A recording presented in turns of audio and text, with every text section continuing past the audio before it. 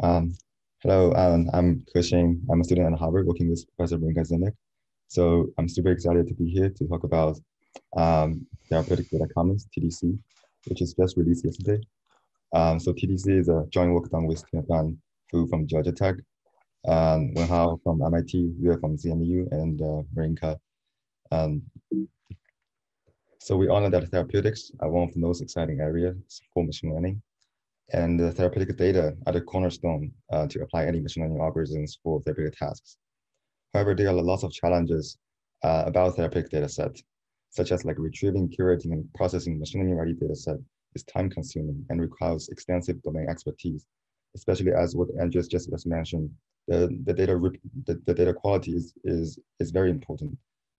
And in addition, data sets are always scattered around like lots of file repositories, and there's no centralized repository for a variety of therapeutic tasks. So due to these two problems, current machine learning community focus on a relatively small set of benchmark tasks to propose new models, but the majority of meaningful therapeutic tasks are underexplored, mainly due to the lack of data access problem. So to tackle these challenges, we propose Therapeutic Data Commons, TDC. In its core, TDC is open source machine learning data sets for therapeutics. It covers a wide range of tasks from target discovery, activity screening, efficacy, safety, and all the way to manufacturing. And it also covers a wide range of products from, for example, small molecules, antibodies, vaccine, microRNA, and so on. So in addition to the machine learning data set, we also provide lots of data functions to support machine learning research, such as data evaluation, data processing helpers, and various realistic data split, and also molecule generation oracles, and so on. So all of these data sets and data functions can be accessed using only 3 lines of code. So the vision of TDC is to become a bridge between domain scientists and machine learning scientists. So in the future, we hope domain scientists can contribute and identify meaningful therapeutic tasks and data sets to TDC, and we will organize them into machine learning ready data set where machine learning scientists across the world can rapidly use these data sets to design powerful machine learning models. And together we can advance new algorithms for key therapeutic problems. So that's the vision for TDC. So as TDC covers such a wide range of therapeutic tasks and data set with varying data structures, we propose a special data structure to organize these data sets. We call it TDC central dogma. So basically what it means is that TDC is organized in 3 layers. So the first layer is machine learning problem. And then in each machine learning problem, we have lots of therapeutic tasks. And then in each task, we have lots of data sets. So we categorize all of this data set in 3 large machine learning problems. So the first machine learning problem is single instance prediction, which basically means given a single biomedical entity, we want to predict some of the properties of these biomedical entities. The second categories of machine learning problem is multi-instance prediction, which basically means we have a group of instances, and then we want to predict their relation or interactions. And then the third one is generation, which basically means we have a set of biomedical entities, and we want to generate new biomedical entity that has some desirable properties.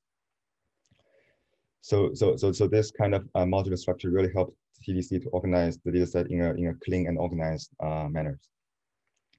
So TDC has a diverse coverage of therapeutic tasks. So for example, for target discovery, we have gene disease association prediction, microRNA target interaction prediction. And for activity screening, we have, for example, high-throughput screening, paratope and epitope prediction, drug target interaction prediction, and peptide MHC, and so on. And for efficacy and safety, we have ADMET, and developability prediction for antibody and drug-drug interaction, and also have numerous molecular generation data set and oracles. And for manufacturing, we have reaction yields prediction and catalyst prediction and Richard synthesis and reaction outcome prediction. So in the first release of TDC, this is the entire data set that we have. So in total, we have 62 data sets. Notably, all of these data set can be accessed using 3 lines of code. So here's a demo. So we have we want to access the cell effective permeability data set from the ADMET therapeutic task in the machine learning in a single instance prediction machine learning problem. So simply tap these two lines of code, you can get a data object where you can apply numerous data functions on it. So for example, we have this data split function. It will retrieve the benchmark split with training test validation returned. And also, it's worthwhile to notice that all of the data set in TDC are machine learning ready, which basically means every biometric entities has its features. So for example, here, compound, we have smiley strings, so which you can feed in any popular machine learning models. And in addition to 3 lines of code, we also, like the core TDC library, use very minimum packages. So it can be installed hassle-free in majority of the operating systems. So simply type install pytdc and it's good. Yeah. So I want to highlight some of the data set they covered in the first release of TDC. The first one is ADMET. So we all know that ADMET is super important for small molecule drug discovery. Basically, it measures how a drug can be delivered to a human body in a site of action safely and efficaciously. So there are lots of ADMET web servers, but they do prediction instead of open source the data set. So in TDC, we go out and then collect the raw original data set from various paper supplementaries, public databases, and bioassays. So in the first release, we have 24 of them. So and they cover all the major 5 categories: absorption, distribution, metabolism, excretion, and toxicities. And the second highlight is on 2 important trends in drug discovery. The first one is like the precision medicine. So we know that instead of like a one drug fits all patient diagram, it's usually the case that a drug could have different response for patients with different biomarkers. So this is what exactly the drug response prediction task is doing. So we collect data set from GDSC, and then in each data point we have a drug smiley string and the cancer cell lines expression profile, and then we want to predict whether or not this pair has high response or low response. And another important trend is polytherapy, which is drug combination. We know that when sometimes when drugs are combined together, they could have some synergy effect that can improve treatment outcomes. So here we collect data set from oncopolypharmacology from Merck, and in this data set, each data point is a pair of drug and also the genomic expression of the cancer cell line, and we want to predict the high response and low response. So this is an example of how this kind of meaningful therapeutic task, but they're relatively underexplored in the machine learning method community. So the last highlight is biologics. So in the last recent years, there are numerous machine learning methods that has shown great performance in small molecule tasks, but biologics are relatively underexplored. So in TDC, we covered in the first release, we have 10 biologics data set. So for example, for an antibody therapy, we have paratope, epitope, and antibody antigen affinity prediction, which is for the activity of the antibody.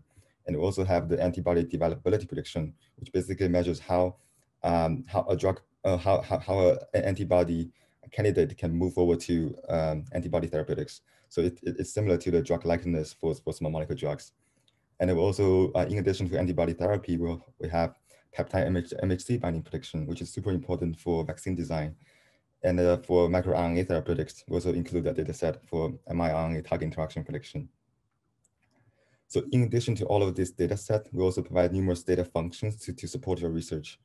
So we, for example, have lots of data evaluators for all the therapeutic tasks covered in TDC. And it will also provide lots of realistic data split, such as scaffold split for molecules, and also lots of data processing helpers like visualization, binarization, and graph transformation if you want to do link prediction, and database queries, and so on.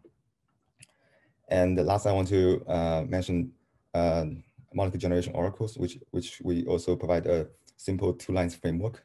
So molecule generation basically aims to generate molecules that has some desirable properties, and this desirable property is measured by some oracles. So different oracle would mean different molecule generation tasks.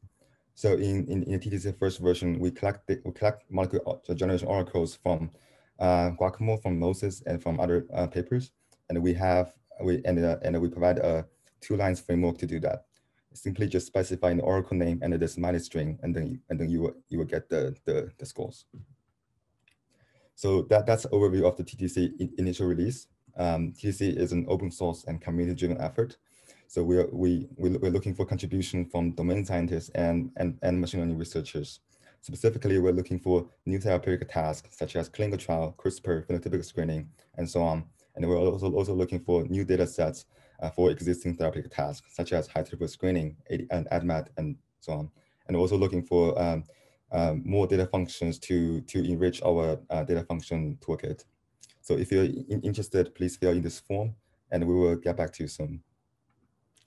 So we also set up a website which documents all the data sets and all the data functions.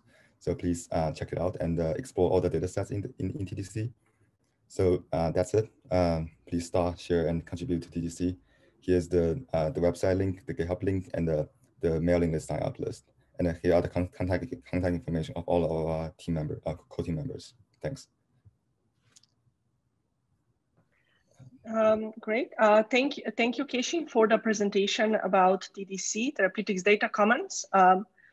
There is one question. Are you planning to publish a white paper detailing the curation and pre-processing steps for the various data sets included?